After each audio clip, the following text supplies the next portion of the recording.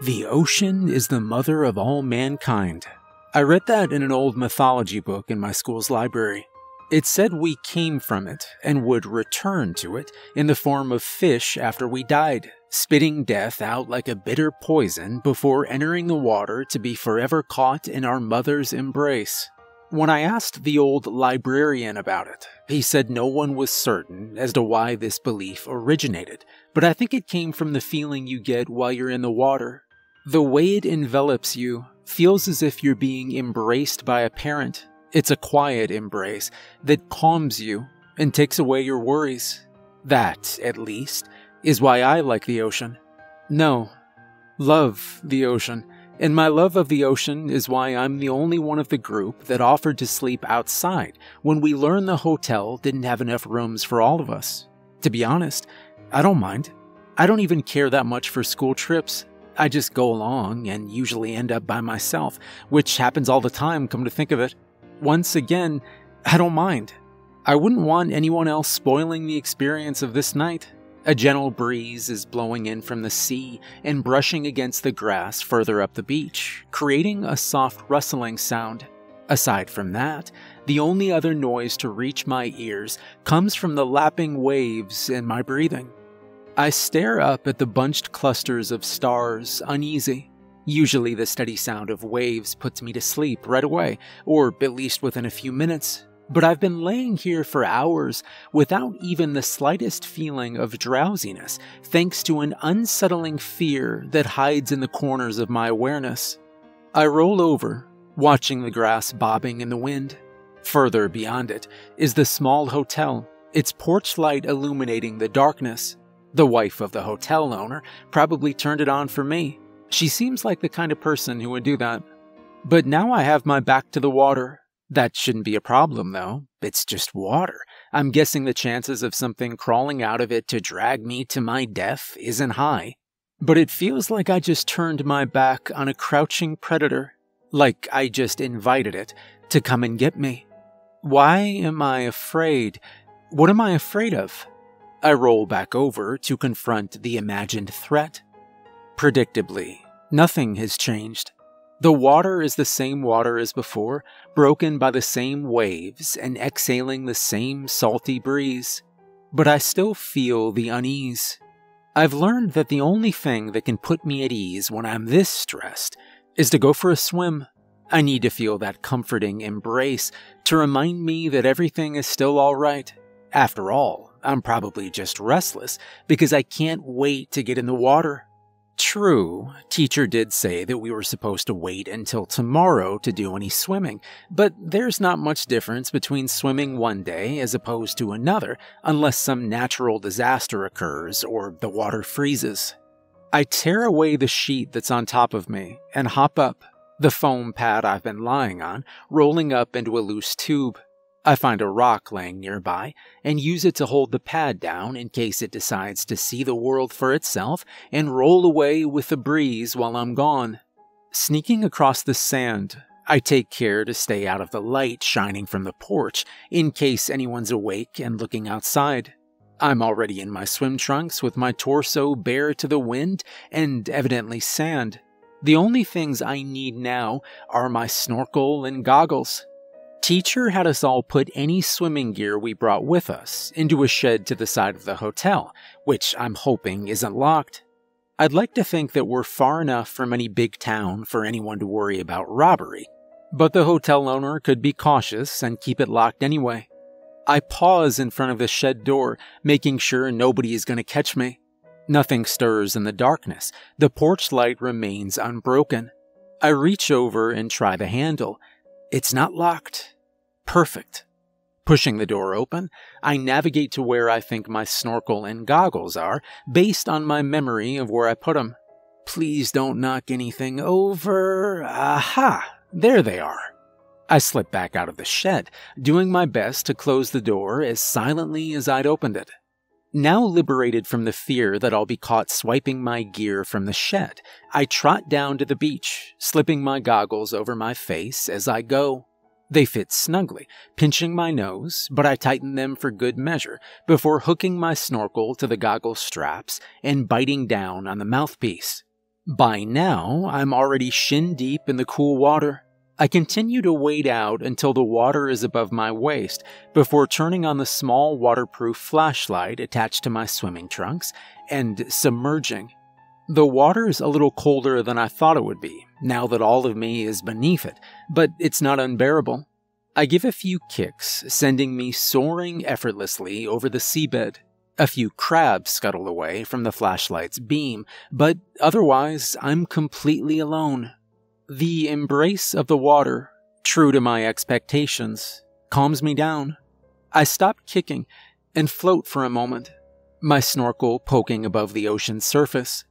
I'm facing the open sea, which means the kelp forest the hotel owner told us about is to my right, and to my left the beach extends without any notable features. I don't want to get caught in kelp or get lost on a seemingly endless stretch of beach, so I decide to head a little further into the open water before heading back. It shouldn't be a problem, as long as I don't go too far and encounter a current that pulls me out to sea. After a few more kicks, my flashlight suddenly fails to illuminate the sand beneath me. I run my hand in front of it, ensuring it's still on. Its glare catches my hand, temporarily blinding me with a sudden brightness. If the flashlight's still on, but not catching the seabed in its beam, I must have swam over a drop-off. Swiveling around, I manage to illuminate the edge of the drop with the flashlight, a massive rocky crag jutting out into the sea. I look back down. Nothing but ink-black darkness meets my eye. But I can hear something. The source of the sound is too far away for me to hear it clearly, but that only heightens my curiosity, taking control from my better judgment. I take a deep breath, fix my snorkel's cap over the end of the tube that still stands above the waves, and dive. After descending a short distance, I stop and listen. There it is, much clearer this time. I've heard the sounds of fish, shrimp, and even a few dolphins during past snorkeling expeditions, but this sounds like none of those. I dive deeper to get a better idea of what I'm hearing. It's still there. I raise one eyebrow, my heart seeming to stop in my chest as I listen. The best comparison I can draw to describe these sounds is like the babbling of infants with the voices of adults. Several of the voices are baritone, while others sound more feminine, all vocalizing in tandem, as if a conversation is taking place. Those aren't the sounds of any sea creature I've ever heard before. My lungs begin to burn as my body signals its need for more oxygen, but I'll swim a little farther down to see if I can catch a glimpse of these speakers. As soon as I begin to descend again, the voices go quiet. I stop, my heart pounding alongside my lungs. Did they see me and get spooked? Were they that close? I shine the flashlight around. A small school of fish darts away to my right, but otherwise I don't see anything else, which doesn't reduce the panic growing inside me. If the speakers were that close, they could be watching me right now. Are they afraid of me? Do they see me as a threat? Are they waiting for me to turn my back on them? No, I can't think like that. Aquatic creatures can sound strange sometimes. Why can't there be something that sounds like a person? Dolphins can sound very similar to humans when they talk. No, that can't be it. Those were voices. No creature can possibly replicate human speech that accurately, even as unintelligible as the words were. Finally giving in to my need for air, I ascend as quickly as I dare, watching the depths below for any sign of the speakers or any other possible danger. None show themselves. I remove the cap from the end of my snorkel as it breaks through the surface. Taking deep breaths through the small mouthpiece, I continue to watch below me. Still nothing. What made those sounds? I swim to shore as quickly as possible. Those voices were there, I'm sure of it. I replay them in my head as I rise from the waves and head for the beach. There was no doubting that the sounds had been there, but what made them? There were no discernible words. Rather, it sounded like the speakers were trying to learn how to talk. Grabbing my towel from the pack I'd been using as a pillow and drying off, I wonder what disturbed me more, the sound of adult voices babbling like toddlers, or the fact I heard them in the same water in which I was swimming. I shudder as my imagination begins to play with what I just experienced. Shaking my head as if to shake these thoughts out of my brain, I sneak back to the shed to replace my snorkeling gear. What use is there in wondering about this? The likelihood of me ever discovering the origin of the sounds is probably next to impossible. Just forget about it. I return to my sleeping pad and rummage around my pack for the little bottle of alcohol solution I keep for cleaning out my ears after a swim. I drop some of the liquid into my ears, wincing at the sensation, before tilting my head and letting the loosened water fall out of my ears and splat onto the sand. But unlike the water, the sounds don't leave my head. I play the memory of them backwards and forwards as I lay on the pad once again, staring up at the night sky. The sound of them is just too unsettling to forget, no matter what excuse I feed my mind to get it to go to sleep. At this rate, good morning. My eyes fly open to the glow of early morning sunlight rising from across the water. Apparently I drifted off to sleep in the middle of my speculation, though it doesn't feel like I got any rest. Wait, was it a dream? Please let it have been a dream.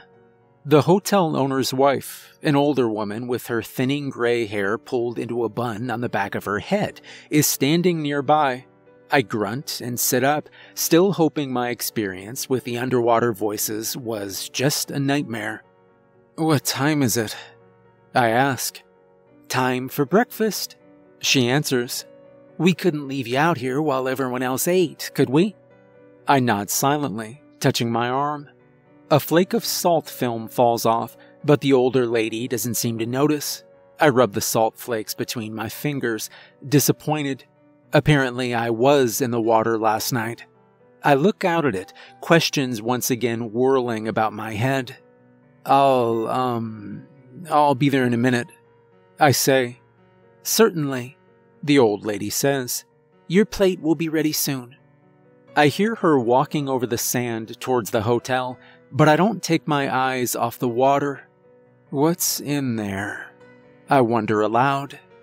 I stand, brushing off some of the salt film, and pull on a shirt, still staring out at the water. The edge of the sun suddenly peeks over it, piercing my vision and forcing me to look. Blinking, I roll up my sheet and foam pad and stuff them under one arm. Slinging my pack over my other shoulder, I head for the hotel, stepping into my shoes as I go. Pushing the front door open, my ears are suddenly bombarded with the sound of multiple conversations taking place in the hotel's dining room. All of them made up by the familiar voices of my classmates, and, thankfully, intelligible words. It's comforting to hear coherence after last night's incident. "Good morning." I turn to see Teacher standing behind me. He nods at my salt-encrusted arms. "Looks like you were too close to the ocean." I hesitate for a moment, glancing at my arms. "Yeah, I feel kind of crusty." "You should have accepted the owner's offer of the lobby couch," he says. "Go rinse off out back before coming to the table." I nod again. "Yes, sir." Nodding with apparent satisfaction, he strides towards the dining room, one hand clasped in the small of his back. I head for the hoses behind the hotel. What's the point of rinsing the salt off? I'm just going to go into the water again this afternoon. Yet, I still find myself twisting a nozzle, prompting a thin stream of salt-free rainwater to flow through the hose from a rain catch on the roof above me. Rinsing the salt off my arms and legs, I glance up towards the beach. Considering what happened last night, I might not go swimming again. That decision didn't last long. As all the other students run eagerly to the ocean, I realized that my two choices for passing time were either sitting on the hot sand watching everyone splash around like maniacs, or going in the water myself. Predictably, I decide to go snorkeling again. I leave my goggles up on my forehead as I once again wade into the surf. The water is much warmer than it was last night, and proves to be so clear that anything on top of the water looks as though it's floating in midair. I enter the water to the left of the main group, so any peace I find wouldn't be interrupted by a classmate with less tranquil motives. When you swim with a group of rowdy people on a recreational trip, it's only a matter of time before somebody decides to hold you underwater for some reason they attribute to fun. It's thanks to this that I only swim with other people in recent years when I'm with the school's swimming club or a scuba team. At least they want to be in the water for the sake of being in the water. Pulling my goggles down over my face, I submerge myself. Sunlight, distorted by the water above, forms into strange patterns on the seabed. The illumination it provides lets me see for a significant distance, giving me a much better look at my surroundings than I had last night. Save for a couple of sand crabs and fish, nothing but the flat seabed extends around me. I can see the other students splashing about in the water, but they're far enough from me for them to be shrouded in a haze. I can hear their splashing too, like the rumbling of distant thunder. I shift my gaze back out to the blue expanse in front of me. My curiosity of what I experienced last night rekindled. I set my mind on the one thing I know I have to see. The drop-off. It can't be more than 100 yards ahead of me, so I don't think it'll be too separated from the group. At least, not by my definition. I fix the cap over the end of my snorkel and submerge completely, using the seabed as leverage to propel me forward quickly. Then, I hear one of the other students' thundering splashes, followed by what I can only describe as an underwater scream. My exploration can wait. I turn quickly and propel myself in the direction of the noise. Wait, where did it come from? I raise my head above the water's surface. Sure enough, I can see someone thrashing in the water. I swim towards them as fast as I can. When I arrive, I can see wispy traces of blood in the water. The victim, a girl, has her leg in a vice-like grip and is still yelling. "Hold on," I say, towing her towards the shore. She doesn't resist, nor does she release the grip on her leg, which is probably keeping it from bleeding too much. By the time we're almost to shore, everyone else has finally taken notice of the commotion. Teacher and the old man who owns the hotel run out to the edge of the beach, brow furrowed and that distinctive look adults get when something goes awry. The other students rush out of the water in a panicked mass, apparently fearing that whatever happened to the girl could happen to them as well. I can't say I blame them. "What happened?" the old man asks as I haul the girl onto the beach. "I don't know," I admit, loosening my goggles straps so they hang around my neck. "But she's bleeding pretty bad." The old man calls to his wife, who runs out of the hotel with what looks to be an emergency medical kit, her face draining of color as she glimpses the scene. The girl's yelling has finally subsided into whimpers of pain through clenched teeth. Blood is beginning to drip out from between her fingers. "Here," I say, trying to pry her hand away from her legs. "You need to let go so we can get to it." She takes a deep breath and pulls her hand away. Immediately, the blood held back by her hand begins to flow freely onto the sand. I can't see exactly where it's coming from, but it looks like a roughly circular wound, probably a bite or scrape. The old woman presses a small cloth through it. "Hold still now." In my experience, this is one of the worst things to hear from someone administering first aid, but the girl braces herself the best she can. The old woman dabs at the injury softly, though I can see each touch is sending waves of pain through the patient.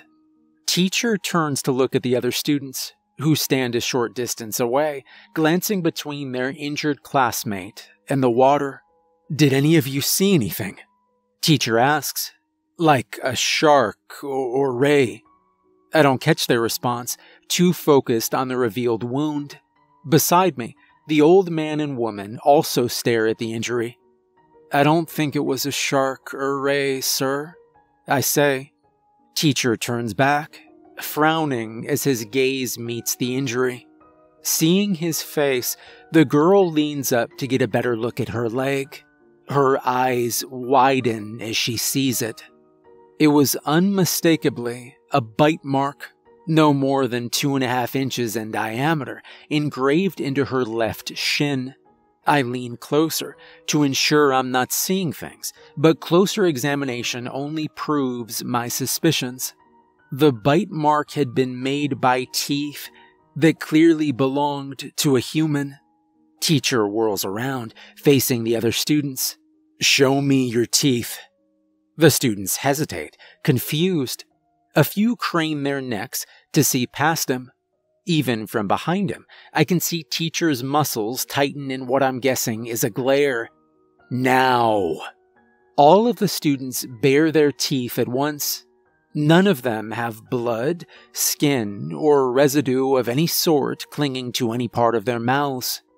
Teacher turns back, raising an eyebrow at me. I bare my teeth too, proving my innocence. "Do you know of any fish like this?" he asks me. I shake my head and glance at the old man. He shakes his head too. "She probably got caught in some trash that was floating around. She'll just need to keep an eye on it to make sure it doesn't get infected." The girl looks at him doubtfully, but doesn't say anything. The old woman nods as she finishes wrapping the girl's leg in a length of gauze. "I put some antibiotic on it, so that'll help. Keeping it clean is the most important thing now." Teacher nods and turns back to the students. She just got caught in some floating litter. Nothing too serious. Just remember to be careful." The students relax and make their way back to the water, not bothering to see the injury for themselves. Teacher bows slightly to the older couple. "Thank you both for the help." The old woman waves a hand. "Don't worry about it. It's what anyone would do." I look out at the other students who have returned to their carefree splashing. Teacher nods and returns to his nearby beach chair, apparently satisfied with the old man's explanation. "Here, sweetie," the old woman says, helping the girl up. "Let's go inside." "I didn't get caught in trash," the girl says, speaking for the first time. "I stepped on something, and it bit me." "I know," the old woman says quietly, patting her shoulder. "But it's nothing to worry about." The girl turns her head and looks at me, her face carrying two expressions, silent gratitude and a confusion that pleads for answers. The gratitude surprises me. This isn't the first time I've been an impromptu lifeguard, but it is the first time anyone has indicated thankfulness. As for the other expression, I guess I look like I'm silently pleading for answers too, which is appropriate, because I don't have any of the answers I'm sure she's looking for. I glance at the old man. I might know where to look for them, though. "You don't really think that mark was made by trash?" I say quietly, more of a statement than a question. The old man grimaces. "This isn't the first time this has happened." I raise an eyebrow. "It isn't?" The old man sighs heavily. "It doesn't happen very often, but for as long as anyone on this coast can remember, people have been getting bites like this." I shift my gaze to the sea, studying the waters. "What causes them?" "Who knows?" the old man says with a shrug. "We've never been able to find out. The wounds have never gotten infected, apart from one incident, so we just brush it off as trash and take care of the victims the best we can." I frown. What was different about the time it did get infected? The old man frowns as well. Different? Yeah, was there anything different about that particular bite? The old man thinks for a moment, eyes squinted. I wait silently, kicking fresh sand on top of one of the clumps of blood that had dripped onto the beach. There was black liquid in that bite, he finally says. The next day, the victim died of infection. The next day? I repeat, that's not an infection. The old man looks at me. What do you want to call it then? I hesitate, then nod. What would you call something like that? We don't know what it is, he mutters, or what to do about it for that matter. I remain silent. I don't agree with the way he's handling this, but I have to admit that I can't entirely disagree with him either. He knows just as little as I do, and I have no idea what I'd do if I was in his place. For generations, this hotel has been my family's sole source of livelihood, the old man says. That's why we brush it off as trash. We don't want people to stop coming here for fear of what's in the water. I still don't say anything. I have the distinct feeling the old man needs to get this out. A confession of sorts, I guess. I'm scared, he says, his voice trembling slightly. I don't know what's in that ocean. I don't want anyone else to be scared either. I nod. I understand. The old man glances at me, his face finally relaxing. Thank you. The old woman calls from the hotel's front door, prompting us to turn. The radio says there's a storm coming, she shouts. It'll be here in a few hours.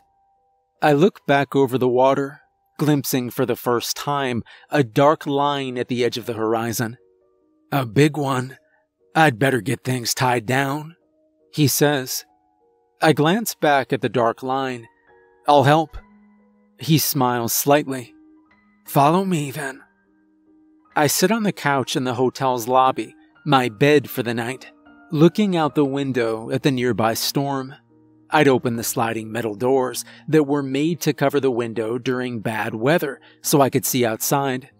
You sure you don't want to come in the dining room with everybody else? The old man asks from the doorway. I nod. I never really got along with them. The old man nods as he makes his way to a chair by the window I sit at. People aren't that easy to get along with. That girl you brought to shore is really grateful, though. I can tell. I watch the grass bend to the ground in a sudden gust of wind, once again saying nothing. A second gust of wind blows in from the sea, shaking the entire hotel. Maybe we should close the storm window, the old man says. I get up slowly, keeping my eyes on the rapidly approaching storm. I grab one of the metal door handles while the old man grabs the one on the other side of the window. Then, with as much strength as we can manage, we push the two doors towards each other.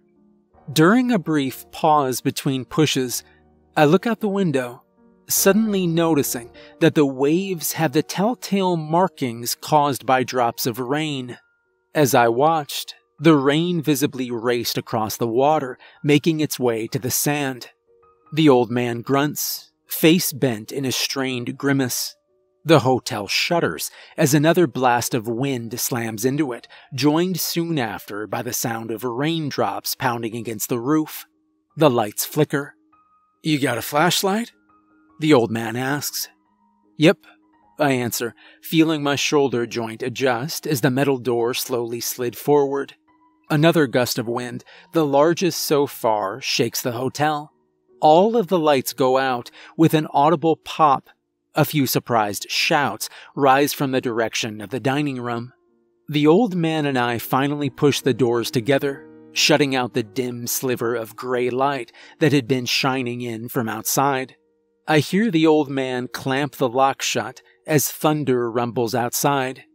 Get that flashlight of yours on, he says. We're gonna need it. I pull the diving light from my pocket and turn it on, cutting a claustrophobic swath of light through the stale darkness. Let's get back to everybody else, the old man says. The only thing you can do during storms like this is wait 'em out. It isn't too bad of a storm, the old man tells everyone as we arrive. You just have to wait these things out. The old woman calls to me from the kitchen. I carry the flashlight over to her, making my way around the large dining table my fellow students are clustered around. She hands me several half-used candles, telling me to set them up on the table and join them. As I set them up, I notice that everyone appears to be calming down, particularly after the candles are lit and casting a warm, flickering glow around the table. Part of me is still uneasy, a feeling that I attribute to how the wind outside sounded like screaming voices.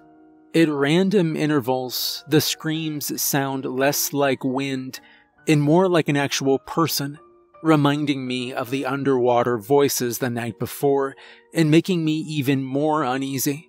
Could those screams be caused by the speakers I heard last night? Could they even be the things that have been biting people? Are the screams I hear outside really screams? After all, they could just be from the storm. I try to steer my mind away from the sounds as I sit at the table with everyone else for a change. They're so at ease, laughing and chattering without any obvious fear or worry. Have I gone crazy? Am I just imagining the noises I think I'm hearing? And if I was, how would I find out? Maybe if... I'll go to the beach tomorrow morning before anyone else wakes up. If those sounds are coming from something other than the storm, then whatever it is should leave some sign of its presence outside. And if I don't find anything, I won't give the sounds or the bites any more thought. If I do find something, well, I guess that will depend on what I'll find. I open one eye, waking to absolute silence.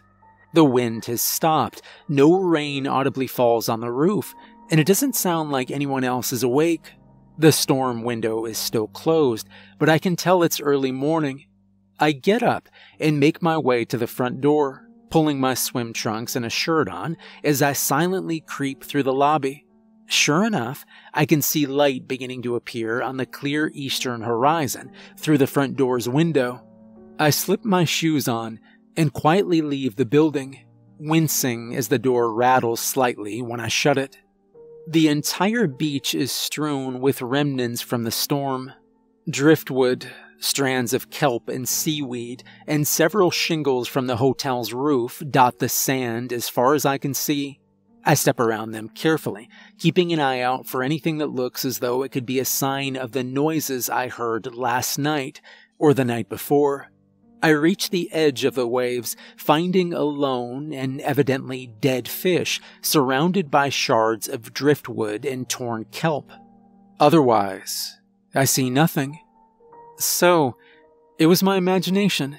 My fear of what I heard in the water had just made everything that happened after that more frightening than it really was. I let out a heavy sigh, shaking my head at my unnecessary worry. Then the fish gasped, making me jump. Fish usually gasp when out of water, but I've never heard one make a sound while doing so besides catfish, and this is no catfish. I kneel down beside the fish and take it in one hand. Its eyes are rimmed with white, making them appear intelligent and almost human. It gasps again, opening its mouth and flexing its gills. My eyes catch sight of something strange in its mouth, and I peel its lips back with my other hand, exposing its human teeth. I stare silently down at the fish in my hands. The mouth has teeth just like that of a person, and a tiny human tongue to match. I measure its gape with a finger, finding it about the same width as the bite on the girl's leg. The fish coughs, a sound not unlike that of a sickly human, and a black liquid dribbles down the side of its mouth. I angle the fish so the liquid won't touch my hand, causing it to drip on a leaf of kelp. The leaf immediately curls up and crumbles into a black dust when the liquid touches it. I look at the fish as it looks at me with its white-rimmed eyes and urge to throw it as far as I can rising in me. I want to forget that I ever saw the fish, to get it out of my sight, to go back in time and keep myself from coming out to the beach this morning, to do something to prevent myself from ever being here right now and discovering this aberration. But as I look at the fish, I can see the light of panic in its eyes, the same expression in the eyes of every captured animal I've ever seen. I blink. Maybe this wasn't the way this fish was made. Maybe it had no answers as to what was happening to it, just as I have no explanation for what this fish was. This in mind, I carry the fish to the water and submerge my hand, holding the fish loosely. He belongs in the water, no matter what I think about his unsettling appearance. The fish rests for a moment in the softly rolling waves, then darts out of my hand, a silver streak arcing through the water. I stand, looking out at the ocean. It looks infinite from where I am. It might as well be. I haven't even begun to understand what hides in the depths. Maybe the fish was becoming something. Maybe it was a new species, never seen by modern man. Maybe something had become the fish. I don't care anymore. Not about the fish, the voices, or answers about what happened the past few days. I fear that if I focus on those questions, I'll lose my love of the ocean, swimming, even water in general. For the first time in my life, I'm actually satisfied with my ignorance. After all, if I knew all the ocean's secrets, I might not want to share this planet with it.